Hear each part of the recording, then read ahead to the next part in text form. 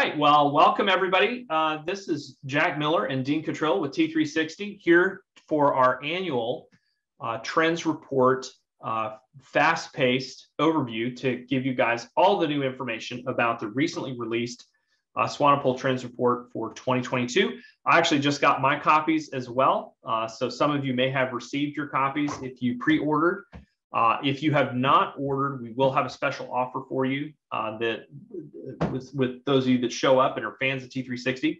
So hang on to that. Dean, we've got a lot of content to cover this morning. Yeah, we're excited. And I love something on to everyone. You know, this overview, and on the inside cover of the Trends Report, it's actually very pertinent what it says. It says, we don't create the news, we don't report the news, we analyze the news and understand why it's happening and then provide it the impact it's going to have on the industry. So all good.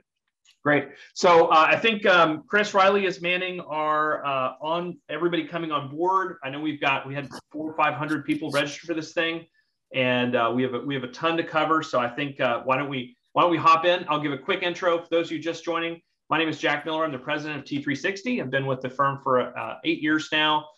We have done this Swanepoel Trends Report now for 17 years. And this was our founder, Stefan Swanepoel, created this report as a way of analyzing, digesting, understanding the industry and where it's going and where it's headed. It is a ridiculously high quality report for what it is for this industry. And I think that is one of the things when I got my copy and went through it. And again, high quality, really great graphics, great takeaways, a lot of actionable content in here. And we're going to try to cover all of it in an hour. So we're going to move very fast. Dean, I'm going to start I got my little timer running over here. So we're gonna get going. I'm gonna pull up the screen. Dean, introduce yourself while I'm doing that, and then we'll get going. So my name's Dean Cottrill. I'm at 32 years in industry as a sales agent for 8, and then I was in leadership roles for the rest of that timeline. And I've been in my position here, senior vice president. I oversee the brokerage consulting division for the last close to 4 years now. It's perfect. All right. Well, be prepared to take a lot of notes. This is being recorded, so you'll get a copy of the recording if you want to rewatch. It's not possible to cover the entire contents of this report in an hour. So Dean and I have pre-reviewed it. We've gotten some of our takeaways and highlights. We pulled out some graphs and charts that we wanted to talk about, and we're just going to move very quickly through the whole thing. If you do have questions or comments, feel free to drop them in. In the event we end up with any time to address them, we will look at them and attempt to address them. But my guess is we're going to be running hard for the next hour. So let's go, Dean. So first of all, there are 9 trends this year. And let me talk a little bit about how we get to the trends. Each year, our entire company, we have about 25 full-time people. About half of those are actively in consulting, working with brokers, franchisors, MLSs, associations, service providers. And we brainstorm what is happening in the industry and usually come up with 20 or 25 different things that we think are changing, shifting, taking place in the industry. And then we spend some time really scrutinizing those. And our whole team goes through and says, well, is this really a trend? Is this something that's happening yet? Or is it's kind of a fad, or it's something that might happen? It's not quite there yet. And we try to get it down to usually 9 or 10 key trends. The trends in this trends report are intended to be on the executive agenda. These are things that we believe are important enough, big enough, impactful enough that as an executive in the industry, you will need to know them and may need to incorporate them into your business plan and into your strategy. Dean, any comments on the evaluation of trends and what it is? It's actually exactly what Jack just said. So let's jump right into the first one because it's going to. All right, so Dean, lead us through this one. So this is trend 9 is the impact of new construction and how that comes into housing. So give us a little kickoff here. Yeah, so part of this is looking at the demand for homes, the demand for housing right now. As we know, there's low inventories. So looking at the trend of new construction and how it plays into the mix. And this chapter dives deep into a bunch of graphs and insight into the home building industry, taking historical information and data and providing it to us, looking at the current challenges, and then gives you the kind of the map of what it looks like looking into the future and in the short range future of how that's going to play into the homes that are going to be available in the new home space and how that's going to affect the total homes available. So we can dive into let's go dive into the next chart. So we pulled some charts out of the chapter that I think tell the story really well. So this was new single-family home sales for the U.S. for the last 20 years. So you can see these are new homes and trend in new home purchasing. So we're still on a recovery cycle from that peak that we were having in 2007, 2008. Dean, any comments on this? Yeah, one of the things that comes out in the chapter is the fact, as you can see, we got a little above where we were pre-Great Recession, way back even to 2000 in the growth there, and it's dropped off a little bit. The challenge is that the population growth from 2008 to 2020 has been 25.6 million, and the housing growth has only been 11 million. So that's one of the things that's added to the challenges in the amount of inventory of homes on the market. Yeah. So let's look at this. This is existing home sales, in the existing trends in currently built properties, just for reference. So this is we're on an uptrend currently and continue to be moving in that general direction of existing home sales happening. Any comments there, Dean, on that? Yeah, that's pretty consistent. 5.5 million, 6 million, and some things to realize is these are homes sold. So if you think about sides, as we do in the brokerage industry, you got to multiply that by 2. So 5.5 is going to be roughly 11 million sides. So yeah. Think of it that way. And we talk about paces, and we're on pace. Right now, we're on pace for a 6 million total units being sold this year at the current pace. Yep. That's great. And then I think this is where we start to tell a little bit of the story of where we are, which is the housing units started. And again, see the huge impact of the recessionary period that we went through. So Dean, talk us through this chart. Yeah, amazing how it's dropped off. I had mentioned a little bit this briefly earlier, but new homes have dropped off because of the challenges that we had. We call it the Great Recession in the 2007, 8, 9 period of time. The low point was for housing, new construction in the marketplace. So I think it was 142,000. Yeah, here I got it here. Low, all-time low for homes on the market, new homes, new properties being built was 142,000 back in July of 2012. We steadily increased from that time and moved on up. The challenge is, though, the builders are still having challenges with all kinds of other things, and the construction workers. We have workforce right now, talking about workforce challenges. There's 339,000 construction jobs that are unfilled currently. We also have the challenges on the cost of things. I was talking to someone who's in the new home space here just today, and they were talking about how they've had to do price increases because of lumber charges and delays and other things. And those are causing some challenges on fallouts, all kinds of other things for builders as they move forward. Yeah, it's all just led to a gap, which I think we have on this next chart. This for me is like the sum up of what's really happening. So Dean, talk to us a little bit about the deficit here. Yeah, the deficit is what I mentioned earlier. There's a deficit. If you look at 2000 and then the peak 2005 single family housing deficit, and then you've had a major drop off on the new homes and the construction, but population growth has continued. We also have the millennials. There's 72 million millennials ages 25 to 40 that are entering into, and with low interest rates, that demographic, it's the largest demographic cohort, as you describe it. It's moving into the housing market, and we have a major differential between housing that's available and the amount of people moving into the marketplace. It's a huge deficit. Yeah, and I think that seeing where it is and where it needs to be, that's a huge gap. So the level needed to close to the housing deficit. We'd have to build houses at that level for a decade to get caught up, which is remarkable. That's just a huge piece.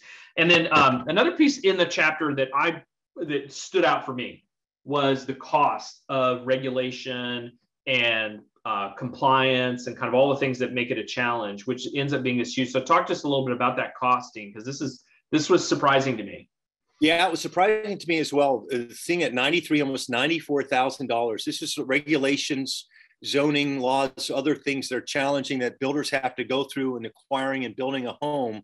And it ended up equating to roughly 24% of the price of a property is coming into this area right here.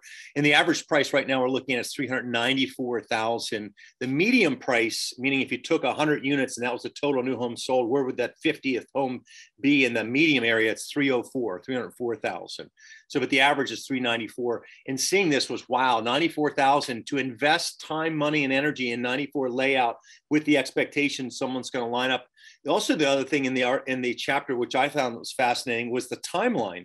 It is a timeline of 18 months to 3 years to go from the ability of developing land and building and then get it to the market. So that was another challenge that falls into this space. Yeah, it's not a short process. It's a commitment of both capital and some time. And then the other piece, and this feeds in, this kind of wrappers into some of our other chapters talking about where are housing starts happening. And this chapter does a nice job of breaking. So talk to us a little bit about the differences of where new housing is showing up. Yeah, the great reshuffling, we're going to talk about that in an upcoming chapter, dive into it really deep. This was very interesting to see the different regions of the country and where more new homes are being built, where's the desire more, and seeing the South region continues to be. And if you even go back to 2000, these trend lines are still the same on who's number 1, 2, 3, and 4. There's disparity between the differences, but the South region by far has continued to grow, and the Northeast region continues to be. You can see it's flatlined. It hasn't gone anywhere. It's actually gone down from the 2004-5 range, 2006 range. Yeah, the low tax, warm climate states that have growing economies are where all those housing starts are happening. So that is it for Trend 9. Let's do real quickly our takeaways. So reading through the chapter, these were takeaways. Dean and I talked about these before the call. It looks the demand for homes remains strong. We don't see it. There's no apparent sign that is going to slow down. There's a deficit. This is a market problem. We don't have enough supply, and there's way more demand, which is going to continue to maintain high prices for housing, and that doesn't appear to be changing. There's some other charts in the chapter showing where the housing starts are. More higher priced housing is being built there as well, which kind of supports this thesis. It's not enough affordable housing being built. And I think another takeaway that Dean and I got from this chapter is we really need to get behind things to make it easier to build housing. There's just too much. There's too much regulation.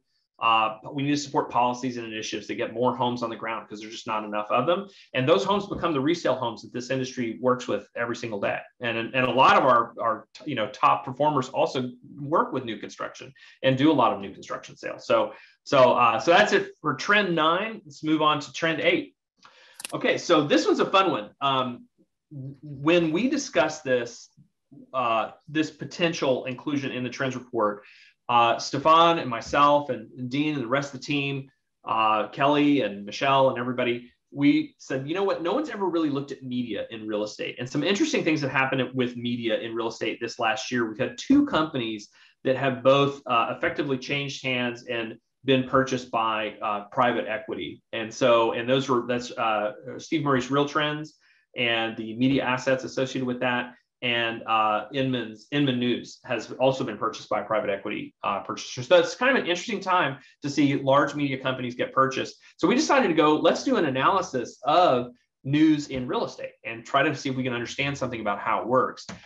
So here's what we did. We looked at the kinds of content that these media outlets published and said, what are the major content categories that they cover? And then what are the sources? Who's actually going and getting the data? Is it contributed to them? Somebody sent them an article. They have a staff writer who's writing it. Is it sponsored?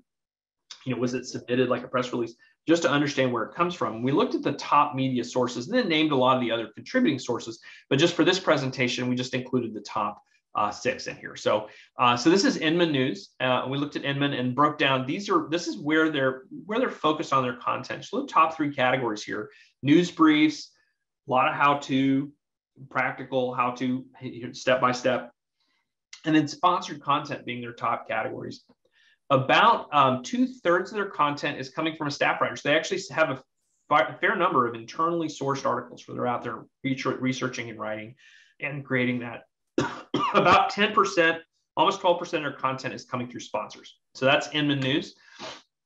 Housing Wire, we went and looked at Housing Wire. Housing Wire is the organization that bought, that has come in to the industry and is acquiring and ended up buying Steve Murray's operation and content. The news briefs made up a little over half of the percentage there. Analysis about 20%. And again, sponsored content about 14, almost 15% of that. Again, fairly good a mix of staff writers and contributors. They've got a number of staff writers who are writing for them. So So this is Real Trends. So Real Trends content evaluated separately from Housing Wire, although now Housing Wire owns the media content. About 2/3 of it news briefs, a chunk more analysis, a little more analysis content out of this, and really notably not any sponsored content coming through the Real Trends channel as it was when we analyzed it over the week period that we did the analysis. So pretty clean as far as not having a lot of advertiser content. And a little bit more analysis focused. So Riz Media, looking at this channel, Riz Media maintains both a print publication and a website that they do. It's heavy on press releases, sponsored content, and news. You'll see almost half of the content is coming through either press release or sponsored content. And this is where you see a significant change. There's a lot more submitted content in the week that we analyzed. And a number of articles versus the ones that are generated internally by a staff writer. So that's Riz Media. We also looked at Realtor Magazine. Realtor Magazine, very straightforward, primarily news briefs and press releases. Most of it being news briefs, most of it sourced internally, right? And then the last one we looked at was The Real Deal, which is New York real estate news. This one, heavy on news briefs. It's a smaller publication, not as many articles, so not as much to evaluate. But an interesting regionally focused outlet that looks to be expanding into other markets outside of New York. So, and then we did a comparison in the chapter, and we included a lot of other industry outlets and important media segments to look at, and then provide some comparisons between them. So, Dean, talk to us a little bit. How do you think about the news after reading through that chapter, and how you? I love this chapter. Yeah, I love this chapter. It actually gave some really good insight into these organizations. You know, I'm familiar with all of them, of course, but I really didn't know the nuts and bolts of them. I didn't know the percentages of, who was writing. It was interesting also to see the number of articles. Like Inman had written that one week was 44 articles. Others are 12, 11, yeah. Just the size and the scope of what they're bringing to the table. And, was it sponsored? Because that's one of the things. Is it sponsored? Is someone pitching something from their perspective to sell something? Or is it coming from more of an independent mind thinking and providing some type of insight into something in our business? Yeah, I think understanding how these entities operate and what their purposes are and how they generate content kind of lets you take the filter and understand it better and say, okay, I understand why things are showing up the way they're showing up and who's writing about what. So these were some of our takeaways. The media space, interestingly, also consolidating with potentially some new players with new agendas who are either acquiring in or building new media brands. I think for us, taking this evaluative approach helps understand the news better. Let's understand, where is this news coming from? What is the purpose of it? And I think both Dana and I felt that balance of news and analysis versus sponsored content press releases was important, because if you're reading a press release, you're getting, it's coming from the person that wants to release about that. They have a promotional aspect in mind as opposed to an analytical one. So important. So great on Trend 8. I'm going to keep us moving right along. We're at 16 minutes in, so we're going to keep moving. So this is a great chapter. This is probably, Dean, the one of the most nuts and bolts useful chapters we've written. And so tell us a little bit about the branch manager magic and how to find it. Yeah, this is a powerful chapter. They're all powerful, but this specifically in the brokerage world, really we dive into how to hire and how to retain a top talent. As a complete overview, this is leadership. We're talking about leaders in the industry, leaders in the branch manager chair, specifically in this chapter. For those of you, and it could be a leader of a one office company, it could be a leader in multiple office company, whatever it is. What's the process? How do you find great talent? And then how do you also how do you help that great talent become better, or talent become great talent, and move into those chapters? So we dive into this. Kelly did a phenomenal job, Kelly White, our T3 talent, in putting this together. So here's an overview. We did create some of the position really clear. And one of the things I did when I oversaw a lot of managers and worked with a lot of managers, you got to have really clear job summary that you can see there. What is that job? Make sure clarity is extremely important. You see the compensation. Compensation, we gave it a range, 100 to 150, but it all depends, frankly, on location, where you are geographically. If your average sales price is 180,000, which I don't know where anywhere, I'm sure there are places in the United States at 180,000, but 200 lower price points, let me say it that way. You're probably not going to be paying 100,000 base salary for a manager. But that said, it's just basically looking at the overlay of the real estate market. 100,000, 150. One of the beliefs that I've always had is you got to pay somebody. It's one of the most important roles, if not the most important roles, in an brokerage operation is that manager. They touch everybody from the consumer to the agent, and they connect. And it's important to have a top talent person there. Key indicators, KPIs, you see bottom left. You got to keep them. That's that clarity piece. One of the things I would always say to my guys is like, hey, listen, this is going to come off as really cute, and it's not meant to be cute. It's meant to be clear. If you recruit, you stay. And if you don't, you won't. That was KPI number one. You need to recruit, you need to grow, you need to be focused on that. We dive into other things as well. The idea of profit, increasing profit, per person productivity, and other things. And you see the minimum requirements in the position. And then we also included, this is for those of you that are hiring, rehiring, retraining, all of that. We have a list of both the job description and some of the key areas that they're responsible for that should go into your job training to make sure they understand what they need to be doing as a branch manager. So I think this is probably one of the more useful slides in this chapter. So talk to us a little bit about this particular approach, looking at what kind of branch manager are you looking for? Yeah. So as you're thinking about, so one of the things we have the startup, put them in different categories: startup, growth, and maturity, looking at where they are. And one of the things I kind of equate to this is, depending on, say, a large organization, just for the idea of this conversation, a startup manager, startup would be someone I'm going to put into a smaller market, a smaller office, get them in there. Let's see what they're able to do. Are they able to prove themselves, put systems in place, drive profit, recruit talent, retain the talent that's there, things like that. And you can see in there recruiting, retention, management, oversight, finance, accounting. How do they play in that startup role? And then if they grow and they find great talent, I always found great ability to move people up into a larger opportunity. This is someone into the growth phase, where they're looking to grow an operation that's in a great market, maybe a higher populated market with both houses and people, where they can actually then attract. I always consider people, we're all magnets. You want to attract great talent. You want to retain great talent. And the maturity level is that mature level. That's that manager who is a leader, who's been in the market, who's attracted and retained great talent, doing wonderful things. The article does go in depth in each one of these. We do give case studies on each one of these. We're going to show up personas in just a second on each one of these as well. On the maturity one, though, be careful, because this is where everyone gets stagnated.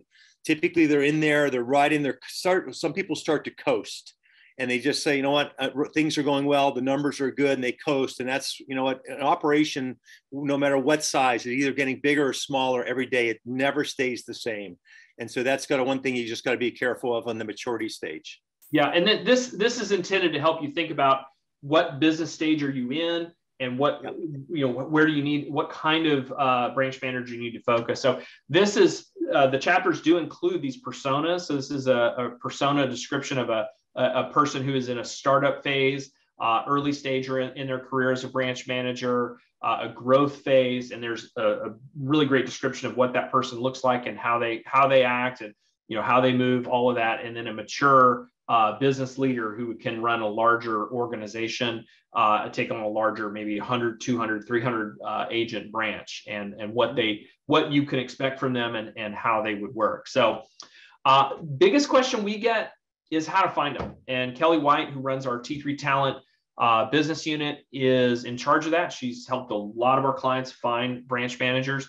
And then she included in here, these are her top sources for finding quality branch managers. Your network of personal and professional allies, people that are in the industry that know you and know your business, referrals from your own employees and agents, people that have worked with somebody before at another company, executive recruiting companies. And we've entered that space. We have an offer in that space to help companies find a talented branch manager or multiple branch managers.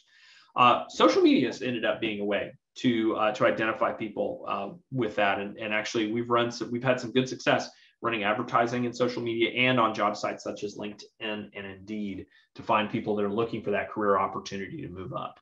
So those are our top sources, a little bit of our secret sauce. So there you have it. Let's move on to trend 6. So this one I'll take, Dean. This one is the technology consolidation wave. There has been a tremendous amount of consolidation in technology over the last 2 to 3 years. And this is driven by some of the other trends we're going to talk about in this report. We've got a trend number 2 is on private equity. And in that, all of the private equity money that has come into the industry is driving this consolidation. And so you're seeing companies that are, it seems like every week somebody is buying somebody else on the technology side. It's just very, very prevalent right now. So in this chapter, we talk about kind of what's driving that consolidation, that we do have this private equity money coming in. We do have a lot of companies that they have money to spend to buy.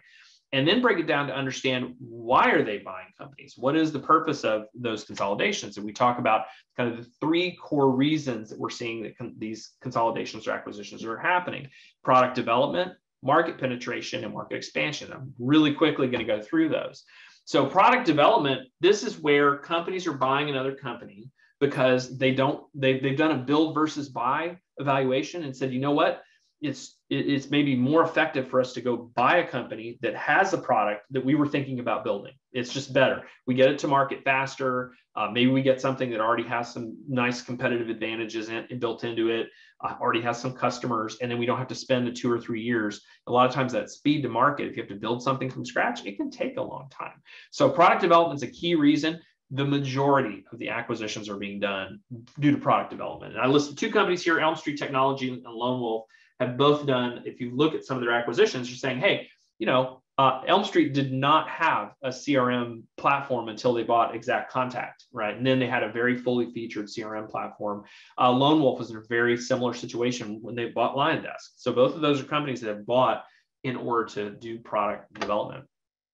Second is market penetration. Market penetration is, I want to own more of the market. This is where a technology company says, I'm going to take a segment of the market, and I want to get a bigger piece of it, right? And one way to do that is you go buy somebody that already has a piece you want, right? So this is classic, just acquisition of market. Both Lone Wolf and Constellation have done this. Lone Wolf owns multiple Forms products. Now, Dean, I know you've used some of the Forms products before, and I know Instinet. Yeah, Instinet Forms was in the footprint you were in, and so they own both Instinet and they own ZipForm, which is kind of remarkable. Those are both very large Forms products. Constellation is another similar one. The Constellation owns many things where they have several different, they bought several different predictive marketing tools, such as offers, right? So they would go buy one and say, you know what, this is a market, we're going to consolidate it by buying up companies that are in it. So that's the second reason. And the third reason is market expansion. And this is where a company's just going to go into a whole new market segment. And the best example this year, I think, is CoStar, where CoStar, commercially focused, not in residential at all, has then they bought homes.com, they bought HomeSnap, and now they're looking to move into the residential market via this acquisition strategy. So they're expanding their market opportunity entirely. So that's the third reason. So they bought houses.com too. Houses.com, yeah, we got a whole chapter we're going to go deep on CoStar.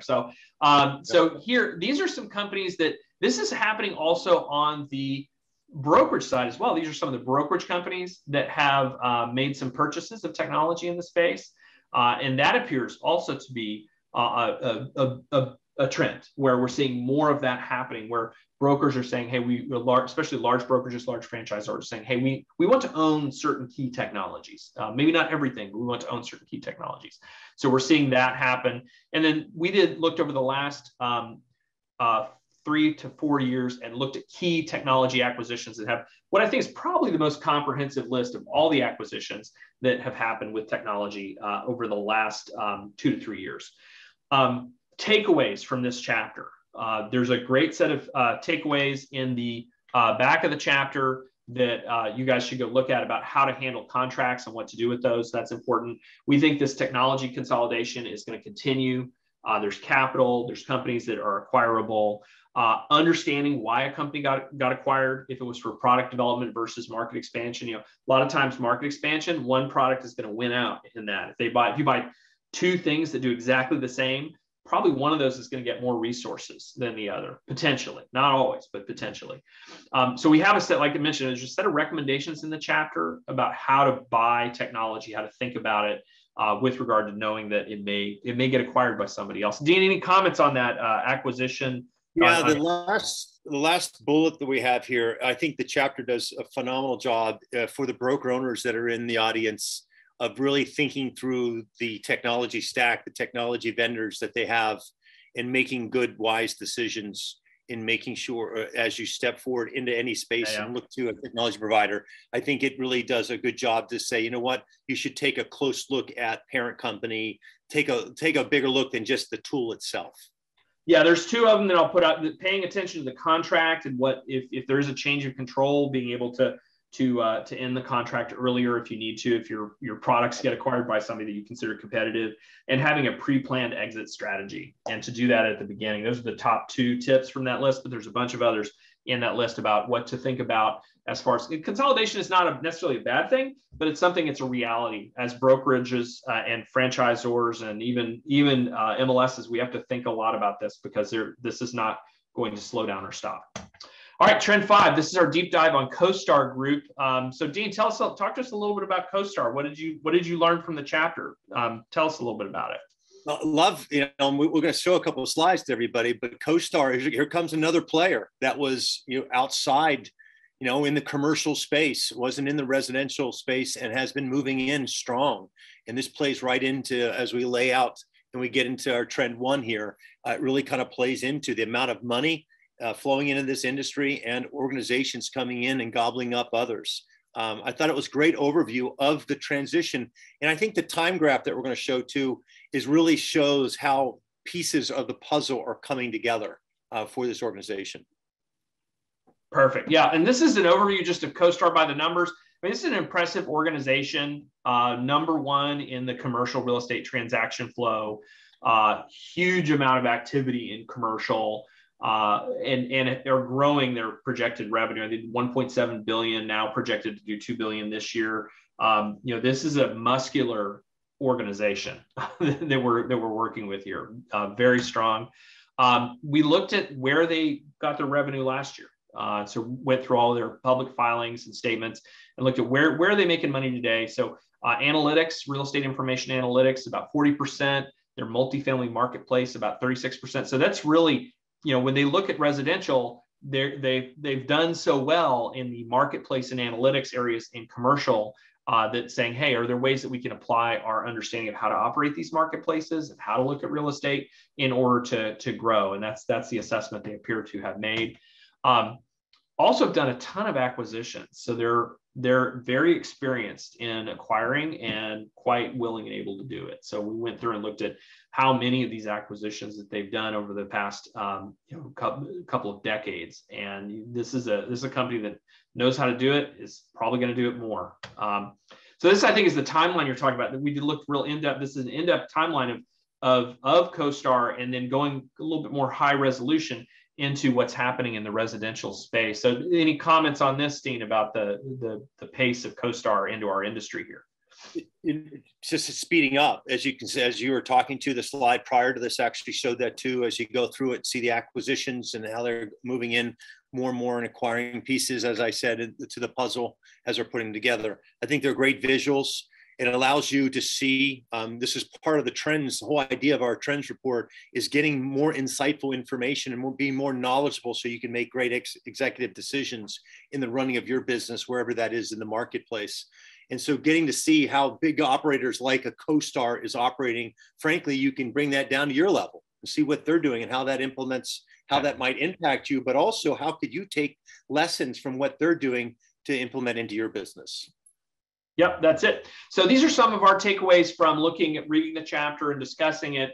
It appears that CoStar is following some of the commercial real estate industry playbook, acquiring companies, building out these product offerings. CoStar does an extremely lucrative business in commercial, selling advertising and providing a marketplace for commercial real estate, and replicating that into the residential environment appears to be the play here. You're listing your lead is a key message. If any of you were at NAR, that was plastered over just about everything in downtown San Diego, courtesy of CoStar. And it appears to be a differentiation strategy for them, that they're focused on that strategy and looking at their product offerings and other segments. It's easy to see how they're going to use that in order to make money in residential real estate industry. They're definitely going to be charging for paid promotion, placement, helping people get more traffic to their listings, things like that, in one vehicle or another. Like that's the playbook here. And we think this is the beginning for CoStar. Look for further acquisitions and moves. This does not appear to be a decision lightly taken. They're well resourced, and definitely look to do more in residential. There's more to come there. So, Dan, any closing thoughts on CoStar? Nope, I think you nailed it. Got it. Great. Trend 4. So this is the fun one. This is reshuffling. This is another Paul Bishop chapter. Paul Bishop is our doctorate in economics, PhD, and has studied the real estate industry for years and years and years and years. So his chapters are just super fun because they're just full of stats and charts and facts and really great stuff here. So Dean, take us through a little bit of the great reshuffling. Let's talk about it. Yeah, the positioning of this chapter was really talking about the pandemic and the reshuffling of people and where they live. And it's really looking at the pandemic and what the sense is. And from the numbers, there's been an intensification to the basically mobility patterns that have been consistent. But actually, there's been an intensification. There's just a speeding up. And two main reasons Paul draws on this is the fact is that there are two main reasons, and significant changes have taken place. And that's because of how people live and how people work now because of the pandemic. We also had home nesting.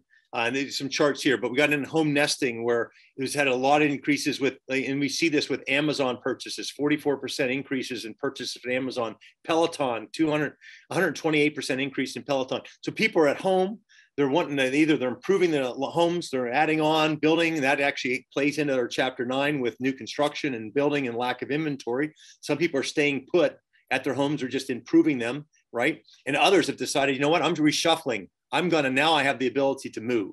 And here's a chart here. This really speaks to the how people are working more remotely now, which I think we know, but looking at it from a statistical perspective, how likely people were to have switched over, and it's the higher income people that were able to switch to working from home, likely wanted a bigger house. It's driven their desire to have, an additional office or maybe an additional couple of bedrooms in order to turn into offices if you have two spouses at home. So really, really fascinating there.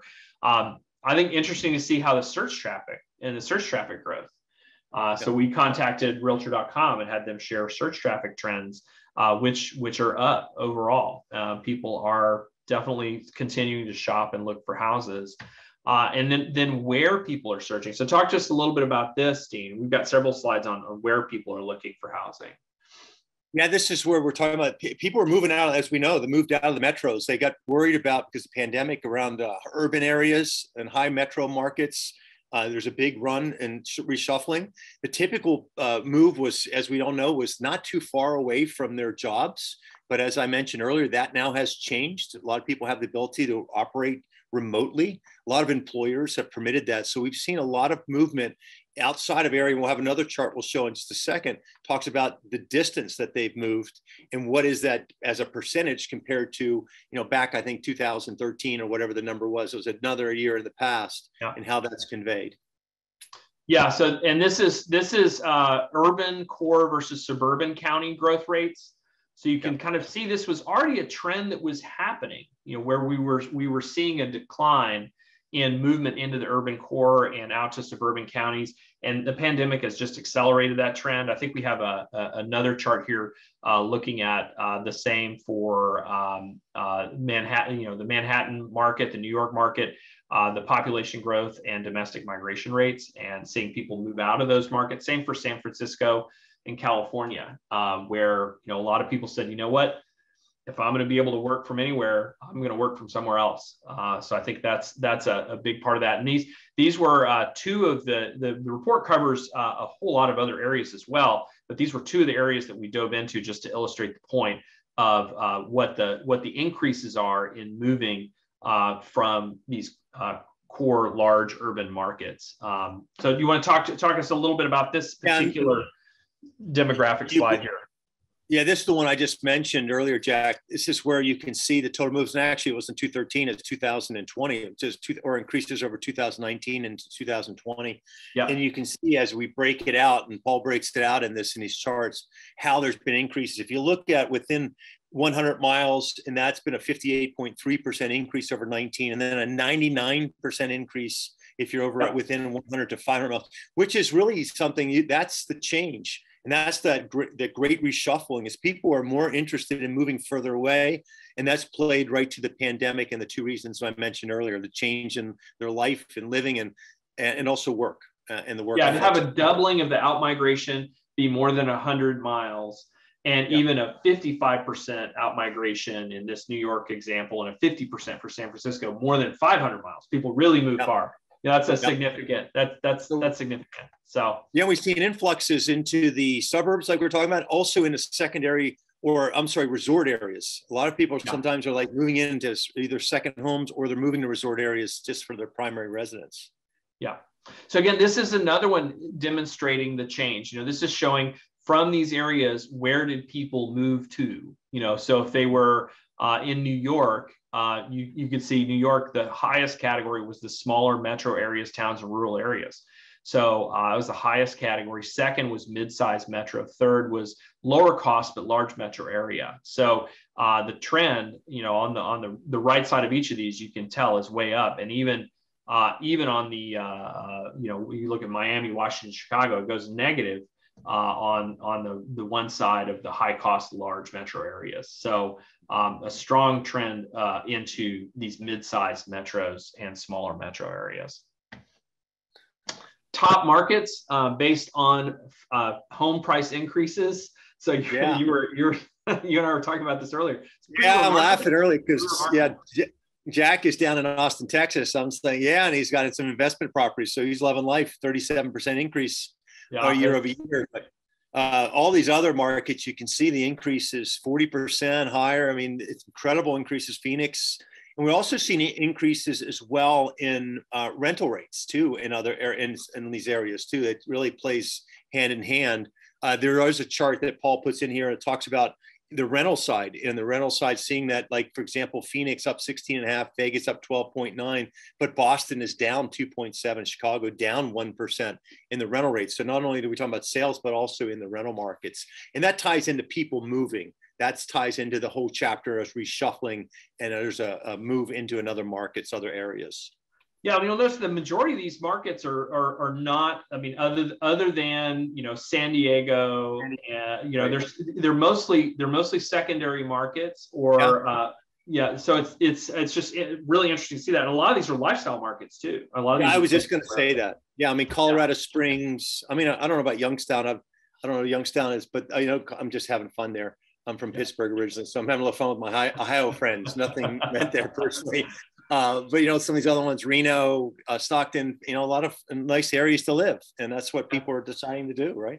Yeah, that's it. So the pandemic intensified these changes and decades-long mobility patterns, like you talked about in our intro to this particular trend. How people live, how people work, massive difference now. And like you said, those secondary vacation home markets that really offer a lifestyle. I think you said earlier, people want, they want to live their best life now and they're not waiting. So I love that. Yeah. All right. So let's jump into, we are at 40, we're 41 minutes in. So we're doing pretty well here, Dean. We're going to keep cruising along. We got 3 more trends to cover, and that's a great spot to be at about 15 minutes out from the end of the presentation. So trend 3, the real estate financing revolution. Talk to us a little bit about this. This is fantastic. In-depth look at the history of the iBuyer and we actually, Paul brings out this alternate financing, descriptive altfin, depending on how you want to pronounce it, altfin. And that is a shift in the landscape of really, and we get into this as toward takeaways, but the promises where we're trying to create a simplistic, transparent, increase the speed and the ease of transactions.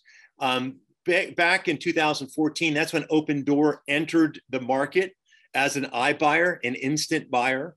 And from that, what this chapter dives into as a trend is that was the tip of the spear, really, because what's happened is more have come and followed that trend, have jumped in and created even more unique financing opportunities to allow purchasers and sellers to have much more flexibility and ease in the process of moving from one place to another. And it really dives in depth to that. And it's gone more, it's more than just the buying, we'll buy your house from you aspect. Right. It's turned into an entire, that's what we call it alt-fin now. It's because it really addresses all aspects on the purchase transaction, the sale transaction, the overall, the totality of that situation. So it's more tools to help buyers and sellers get to their next situation, whatever that is. So these are some of the notable companies that we included in here. Obviously, we've had, since we went to print, we've had a company exit this market and say, we're out. Zillow Group decided to shut down its iBuyer practice. Some would say predictably, based on what they could tell about that company and how they were executing. Does this mean the iBuyer or the alt-fin strategy is dead, Dean? Do we think that Zillow leaving means it's over? Yeah, not at all. This has been integrated in. The chapter shows this, and a couple of slides coming up will show that other organizations have integrated other alt-fin different ways of helping the consumer be more ease at buying and selling and utilizing their services. So no way, it's not going away. If nothing else, it just meant all the competitors are going to snatch that market share and go for it. So it's created that. We've got some, in the chapter, we detailed some of the average fees that are charged during these financial transactions, just to give some benchmarks. So we collected some benchmarks in there. If you were curious about what these offers look like and how they work, we've recorded them for you, and also how many homes were sold this way during the first half of 2021. There's also some historical data too that was shared. Paul shares, like when they first came into the market, the fees were much higher. And I remember the dialogue at the time was like, you know what, they're so outpriced, they're priced outside the market. It's much easier, much better for someone to go the traditional way of selling a home, but that's not the case anymore. Much closer. Yeah, they met the market. They came in, spent some time figuring it out, and have retooled and said, okay, we understand what the pricing we think should be for this service are.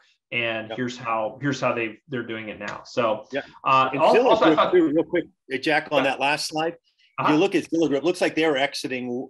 They've been exiting for a while. They were only 463 units. First half of 2021. Yeah, so they weren't even particularly. There wasn't the number one or the number two or even the number three. Based on these numbers. So that's right. And then I found this to be fascinating to see how many overall purchases are happening in different markets, where the market share is of these kinds of iBuyer transactions themselves. So again, some places you would expect it, and some that might surprise you. Phoenix has been a hotbed of new real estate stuff. So not that surprising to see that. Well, the reason for that too, the reason for a lot of the iBuyers going into Phoenix was there's a lot of similarities. They actually could value. Yeah, and the chapter gets into this as well. It talks about when they first got into the business, first came in, was the idea of like a Phoenix area where you have a lot of homes between 350 and 550. So there was like a price point they wanted to stay in. There was a consistency of the size of the home, things like that. Yeah, very good. So good analysis of that. And this might be my favorite slide in the chapter, which talks about how each of these alt-fin companies is how they're doing it, what they look like, how they work, what their offers are. So this kind of comparison slide showing, do they do iBuying? Are they an in-house brokerage? There is a column here that says exclusively third-party brokerage, which means they will work with other brokerages and agents in order to complete transactions. Notice the majority of these are now working with third-party brokerages. So they could be working with your firm if you're running a brokerage today, or if you're an agent. They have a methodology for working outside, and there's only a few that are only doing it for themselves, notably Realogy, Redfin, and Really. But seeing which offer a home trade-in or spruce up offer, cash-backed offers to allow people to go to market with as cash offer. That's really another offer a lot of people jumped on, was the home trade, the home fix up, home spruce up. Yep. Yeah, big. So super useful. This is probably, if you're looking at doing something in this category, this is probably your shopping list to say, hey, I want a partner, I want to work with a company that would do these things and is friendly to us, right? Mm-hmm. So these are some of the companies that are notable in terms of their affiliated businesses as well, where they do both brokerage and lending as well, or insurance as well. A lot of these companies are also doing are also offering ancillary services and products as part of their total portfolio and how they operate. So trend 3, we'll wrap this one up. Real estate financing revolution is intended to make it simple for consumers. Promises are transparency, simplicity, speed, and ease. They've now had a few years to get with reality on fees and what it costs to do that, and to build out to some scale and moving into scale. And that there are some of these alt-fin companies that are broker friendly, that are actually working with brokers today. And for those of you that are in markets where this is a competitive question, then you now have some people that you can use this chapter to investigate further and see who would be a good partner. So, all right, trend 2, moving right along. We got about 12 minutes remaining. I've got my little clock is running down here, so we're going to keep it moving. Private equity, real estate rising. So in this chapter, Paul Hagee, who led the research in this chapter, did interviews with a number of private equity people to learn more about the private equity industry and really document how it works so we can understand it better. As it appears, they're here to stay in real estate.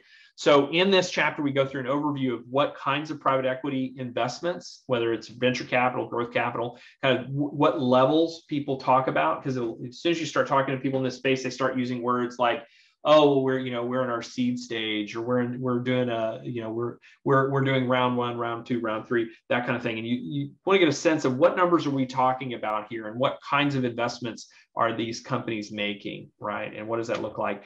And also, what are the sorts of returns are they trying to get? If you're looking at early stage, they want a big return, but they're not risking a ton of money, versus growth capital versus traditional private equity, where they're looking to a 2x to 10x. It's just kind of understanding where they fit in, and we compare these to other types of return profiles and what these profiles look like. So kind of being able to place the private equity people in terms of the level of risk that they're looking to take. This chart also, I think, helps understand where private equity is investing. This says this is a chart broken down on the performance of the company and the overall kind of financial health and health of the company itself, to say, where private equity is looking to buy when they want to significantly, profit significantly, is they want to buy in the quadrant that's labeled reviving. This is a company that it's improving their business practices. They're not at the highest level of performance, and so it hasn't shown up yet where that private equity capital can really help them get into the thriving category. So you have a lot of the private equity work is trying to identify the companies where they can improve it and really get it to that thriving place, and that thereby make it a lot more valuable. So, and this one, Dean, I know this is one of your favorite ones here. Talk to us a little bit about this. Is a cool chart talking about how private equity investments are evaluated. I think it's very cool. Yeah, I think it's a great step-by-step process. Like this whole trend chapter is to allow increase your knowledge on exactly how this is all working, and see how the thinking that goes into the process of, is this a good investment? Is this a path that we want to go down or not? And it literally takes it right through those steps as you walk right through it.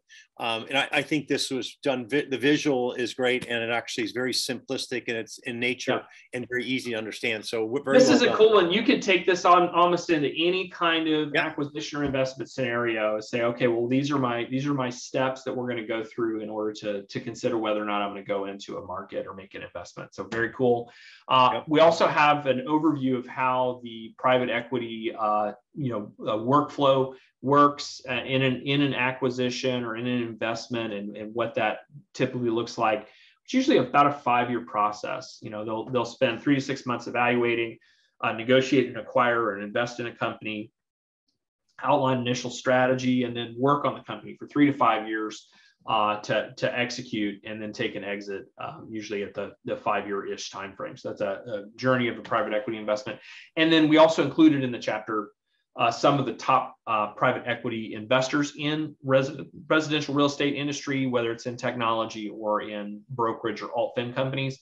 These are companies that have shown up and made significant investments in different entities in real estate, whether it is technology or brokerage. So trend 2, this is our wrap up. Private equity has discovered us. They're here to stay, and they're putting money into this industry in a significant way. Knowing how they think and act will help you in terms of thinking from a leadership perspective of where they are intending to be, maybe where you want to be if you're looking at being acquired or taking investment on. And that we believe that this continued activity by private equity is going to drive the consolidations that we talked about in the earlier chapters. That's going to continue to happen because the money is there. All right, down to trend 1. So the accelerating transformation. We got about 5 minutes left, so let's wrap it up. We'll end it strong. So this chapter is a bit of a kind of pulls it all together, because the thesis is that we are in a new stage of real estate transformation, and I'll talk you guys through not all the stages, but we did a study, and really Stefan drove the study of looking at where is our industry compared to how industries evolve. How does real estate evolve? And in that evaluation, we looked at the last 150 years of real estate to say, here's what we think the major stages are. The last 2 stages, which is the internet and then capital infusion, have really set up where we are entering stage 10, the great acceleration, which means because we've digitized part of our industry and we've brought capital in, now things are going to happen much, much faster. So that's the thesis there. If you look at the capital investment, you can see, this is part of that thesis. In these 4 years, you had 1.6 billion come in. Then in the following 4 years, at 8.4 billion. If you add in the rest of 2021, you're going to get to 10 billion handily. So the money is there, and now that is setting up this acceleration phase. You can also look and start to see it happening in the top 10 brokerages. Dean, when you and I looked at this list, how this is consolidated, we've had 3 of the top 10 consolidate up, and then as you go down through the rest of the top 20, there's another 3 or 4 significant acquisitions, and these are driving all of that production volume into the largest brokerages. So this chart that was super interesting, showing sales volume and transaction size done by the top 10, the top 100, and the top 1,000 brokerages. We see over 50% of the sales volume is now done in the top 1,000, and that's been creeping up over the last 5 years very consistently. So, Dean, any comments on this consolidation trend and this acceleration that we're seeing based on brokerage market share? Yeah, if you go back to the last slide, Jack, what was interesting, 30% of the top 10 were acquired since 2013, which is interesting to our earlier conversation you and I were having.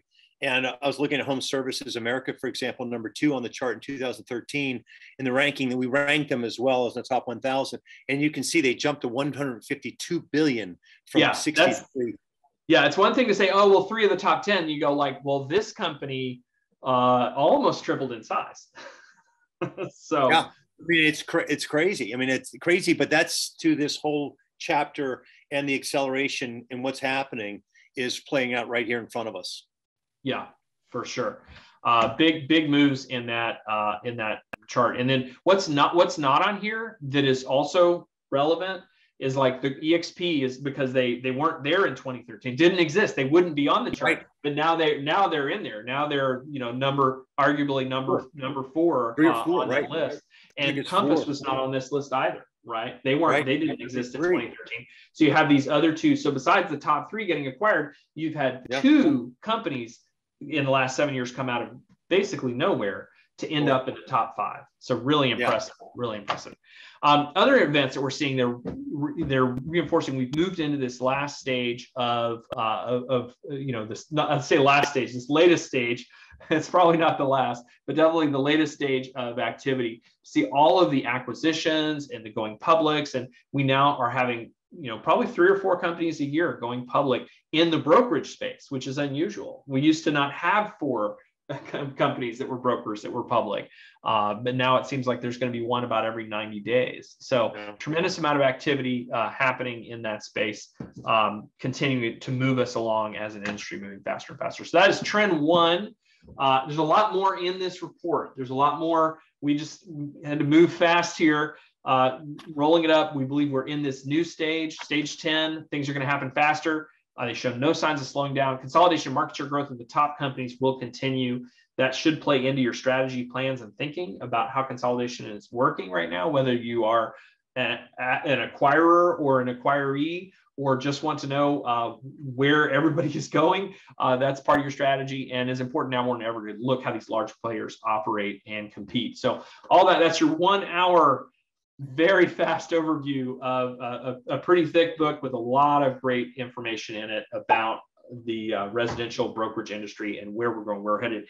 Any final thoughts there, Dean? Anything to close with here? And then I've got a special offer for those of you that have been on the entire time. Yeah, I would say this is to make better executive decisions, be more knowledgeable in our space. By far, this is roughly around 200 pages of over roughly 1,000 hours of deep dives into the biggest, latest trends. We just gave you a snapshot of a fraction of what's in there. And I encourage you, if you're in this space, you need to move forward and get that and have it sent to you. And it's great reading over the holidays. Yeah, and let us know if you have a group and you want us to talk to your group. Each one of these trends is easily, you can spend an hour and a half on it, really digesting it with a group. And we've got a great team that does that all the time. If you have been on this webinar and you'd like to pick up a copy of the report, we do have a pre-order pricing available for you. It's $20 off at t360.com/WBNR, which is webinar with no vowels, WBNR. And you can get that at a little bit less because you came and you did a thing, and congratulations for that. So it was great having everybody on today.